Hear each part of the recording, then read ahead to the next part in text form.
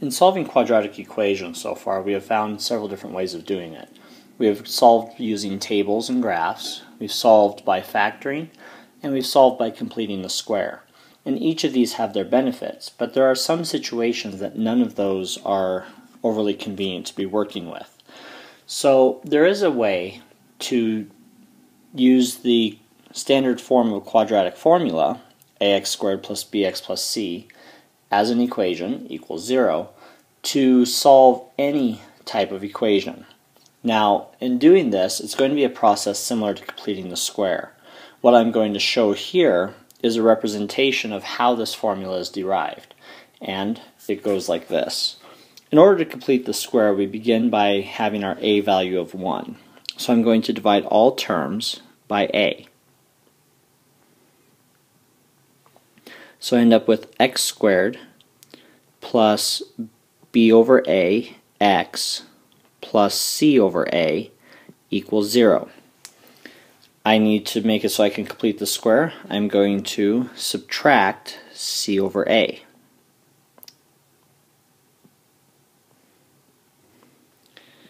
And this will leave me with x squared plus b over ax equals a negative c over a. Next, I need to fill in the space in order to complete the square. I take half of my b term, which is b over 2a, and I square it. So I'm going to add a b over 2a squared to each side of the equation. Now, I can factor down my left-hand side. I end up with x plus b over 2a, quantity squared, equals a negative c over a plus b squared over 4a squared. Now I'd like to be able to add the items on the right-hand side to each other, so I need to have a common denominator. I'm going to multiply it by 4a, numerator and denominator, so times 4a over 4a, and I end up with x plus b over 2a squared equals a positive 4ac over 4a squared plus b squared over 4a squared. Going to combine that right hand side, so I have x plus b over 2a quantity squared equals, since I have the b by itself, I'll put that first. I have b squared plus 4ac over 4a squared.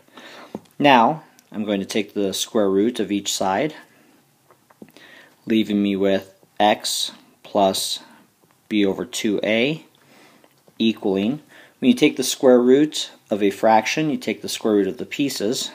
So I have plus or minus the square root of b squared plus 4ac over the square root of 4a squared is just 2a.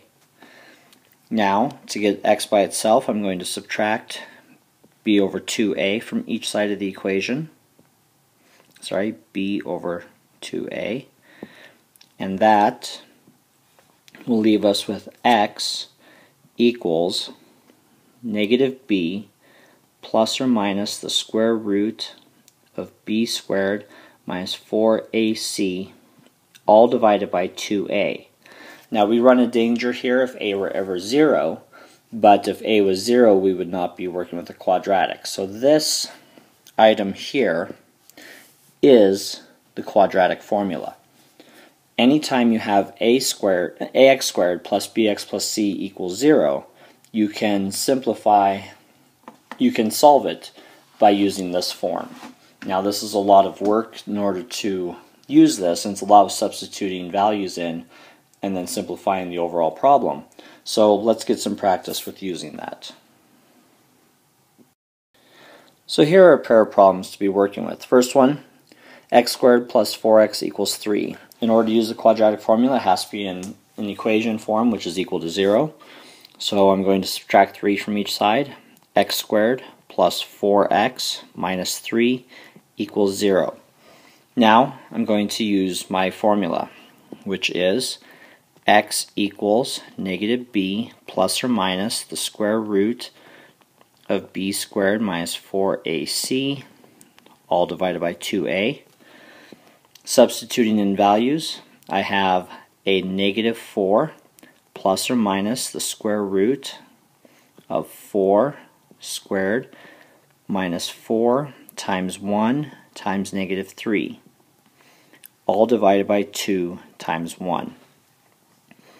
And this is equal to negative 4 plus or minus the square root of 16. 4 times 1 times negative 3 is a negative 12. So I'm going to add 12 divided by 2. Next, I get negative 4 plus or minus the square root of 28 divided by 2, which is negative, well, actually that's as far as we can go at this point. We could simplify what is inside of the radical. We would get negative 4 plus or minus 28 is 4 times 7. We can take the square root of 4, so we get 2 root 7 over 2, which is simply negative 2 plus or minus the square root of 7. The 4 divided by 2 is 2, and the 2 divided by 2 is 1. So, here is our full and complete answer for solving this equation using the quadratic formula. Now, let's try it again with our second equation. X squared plus 4x plus 4 equals 0. So again, using the quadratic formula, we have x equals negative 4 plus or minus the square root of 4 squared minus 4 times 1 times 4, all divided by 2 times 1. So this is equal to a negative 4 plus or minus the square root of 16 minus 16. 4 times 1 times 4 is 16, divided by 2. So this gives us a negative 4 plus or minus the square root of 0, divided by 2, which is, square root of 0 is 0, so I have negative 4 over 2, which is simply a negative 2. So this equation simplifies down to a single value. And knowing when we have a single value or multiple values or the possibility of no solutions at all, because we can't take the square root of a negative number, depends on one part of this quadratic formula, and that part is called the discriminant. So let's talk a little bit about the discriminant. In the quadratic formula, we have this part inside of the square root, the b squared minus 4ac. This is what is called the discriminant. Now, the reason that this is so important is because when we are graphing quadratic functions, we really have 3 different possibilities. So 3 quick axes here. I'm going to show all these with a positive a value, but understand it could be a negative a value just as easily. So if we were to graph, we could have an equation that crosses the y-axis, the x-axis twice. We could have one that comes down and just touches it and goes, or we could have one that doesn't touch it at all. Each of these demonstrates something different happening with the discriminant. The first situation here is what we ran into in the first equation that we solved. When our discriminant was simplified, our b squared minus 4ac, we were left with the number 28, which is greater than 0. And when we take the square roots in solving equations, we end up with a positive and negative versions. So we're going to have our negative b plus this value and our negative b minus this value. So we end up with 2 solutions. Our second equation was more like our second graph here. And inside of that square root, the discriminant, we had 16 minus 16. So our b squared minus 4ac was equal to 0. And in which case we're going to take the square root of 0 and end up with 0. So we just have our negative b over 2a. And our last situation is where we would have b squared minus 4ac being less than 0. Now if this is less than 0, it means that we're going to be taking the square root of a negative number, which we can't do, so we never actually cross the x-axis. Now just knowing what is in our discriminants can help us greatly when it comes to solving equations. Let me show you how. So let's say you're out golfing and you hit a golf ball into the air from ground level with an initial upward velocity of 85 feet per second. The function h of t equals negative 16 t squared plus 85t models the height of the ball in feet after t seconds. Will the ball reach a height of 110 feet? Now in order to figure this out, what we need to do is start with our equation and substitute in the 110 feet for our final height. So we end up with 110 equals negative 16t squared plus 85t. Then, going through the process of setting this equal to 0, I'm going to add 16t squared and subtract 85t from both sides.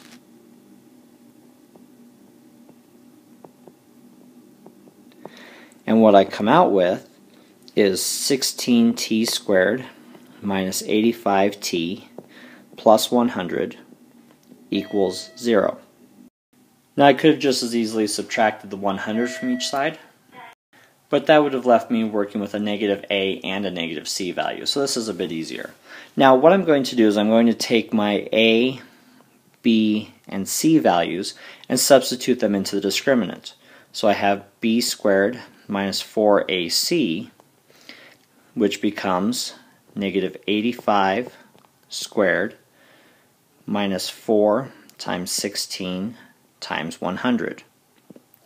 Now 16 times 4 is 64, so I end up with a negative 6400 on the right hand side of this expression, and 85 squared is 7,225. Now if I subtract this, I'm going to end up with a positive 825. Because this is positive, and now inside of our quadratic function, quadratic equation, we are going to have the square root of this 825. We are going to get two answers, a positive and negative, which means that yes, the ball will reach this height. It will reach that height of 110 feet and surpass it, because we're going to have two answers. We'll have the ball going up and coming back down in order to have this be a positive number inside of the discriminant.